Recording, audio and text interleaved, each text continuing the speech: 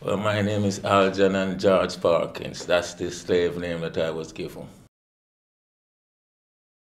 I would say people don't become Rasta. You're born, some people born of the spirit, some people born of the flesh. Yeah, so we are all not the same.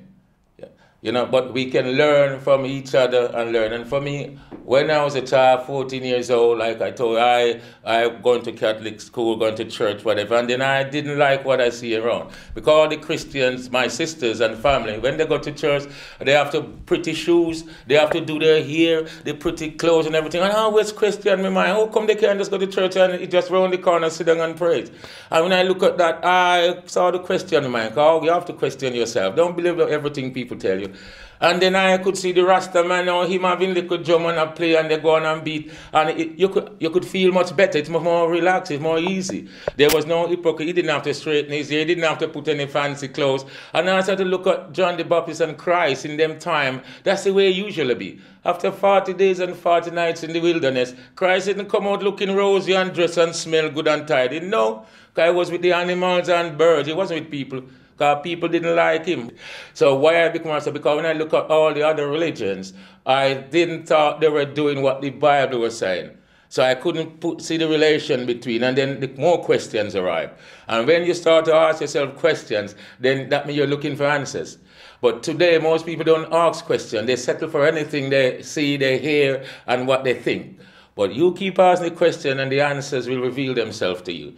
And so I become a Rasta because I didn't like the way the other religions were performing, which I know most about them because I read fortunately more, and I become a Rasta because that's the only one I see that is close to my heart.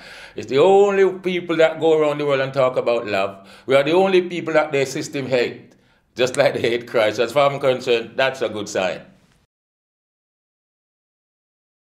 It was 1966 when His Majesty came to Jamaica.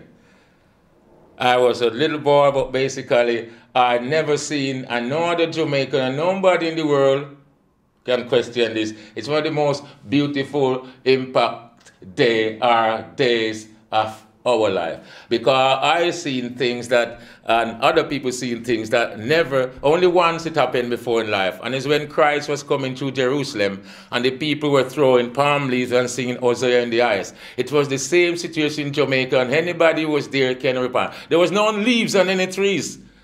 You don't have to pay in taxes or bus. Just jump on the top, jump in it and do whatever, and they take you where you want to go. And everybody, not just Rasta, everybody with leaf waving and all over the island. The island was in a turmoil for that day. And witnesses were there, millions of people seeing it, which would testify true. And I heard one man said, my God, I never seen it. He was just talking, a white man walking with his wife. I never seen anything like this in my life. And everybody was happy. Police, Rasta man could smoke his guns and on the street, free public, everything was free for that day. Everybody was free. There was freedom, free spirit for that day. I'm not saying this because Jah was there or Rastafari was there, but people got to make that decision for themselves. And that day, I or any Jamaican, anybody you see it, will never forget that.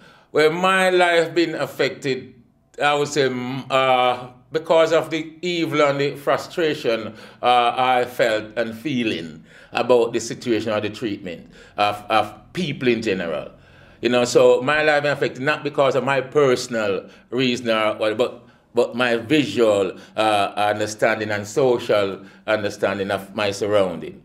It affects me. I go out there and I see a old lady crossing the street and somebody wouldn't help her cross the street. I say, what happened to people? People start to lose somewhere. So little things like that affects me. It doesn't have to be something big.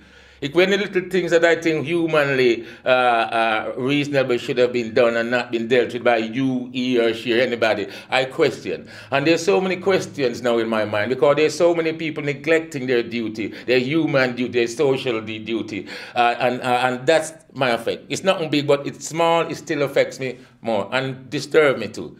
And I'm not the only one going through this, but people don't speak out how they feel anymore. Everybody try to suppress and hold their feeling until they get hungry and it comes out in a different way, violently most of the times. Rastafari. Why do the Eden rage and the people imagine vain things? The kings of the earth set themselves together, and rulers take counsel against the Lord God and against his anointed saints. Let us break their band asunder and cast away this evil from among us.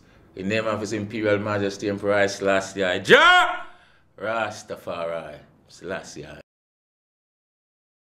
Babylon, every evil government is Babylon. England, America, you name them. And you know what? You tell me one country now that people is living in happy, or they're sharing the wealth, or the socialization of the people are sharing. There's not one. There's enough money, there's enough food, but they cause some wage and price control. They find all kind of reasons. They've been finding rather in order to keep people down. It's not Rasta anymore. I would say England, which is Mother Babylon, we know we're here and we got work to do, and we're working on it. But at the end of the day, the kids today, as we know, in England, they all respect Rastaman, and I say give thanks to that.